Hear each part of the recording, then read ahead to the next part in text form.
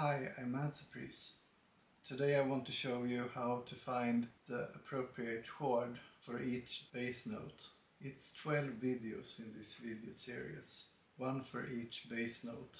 In this video you will hear and see all the chords and variants of chords that fits the bass note that are shown in the title of this video. How to use these videos to find a chord. First, you have to find the bass note of the chord you're looking for. Then watch the part of this video series that correspond to that particular bass note. Then listen to each chord in the video to find the chords that is most similar to that you're searching for and record them into your DAW. Then listen to your recorded chords and pick the one you think is best. You can also use this video series as a composing tool. Pick a bass note that you think is the natural next move in your song. Then watch the part of this video series that corresponds to that particular bass note. Listen to each chord in the video to find the chord that fits the natural next move in your song according to the bass note you have chosen. Record the chords you find into your DAW. Listen to your recorded chords and pick the one you think is best. Example of the result when try to finding chords are shown in the end of this video. Now it's time to show the chords in the bass note that are shown in the title of this video.